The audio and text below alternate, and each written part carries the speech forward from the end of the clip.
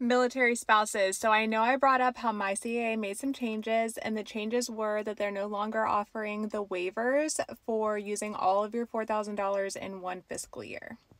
Our team has taken the past couple of days to see what we could do to continue to help our spouses the most that we can. You know, we give out free laptops for our spouses using MyCAA.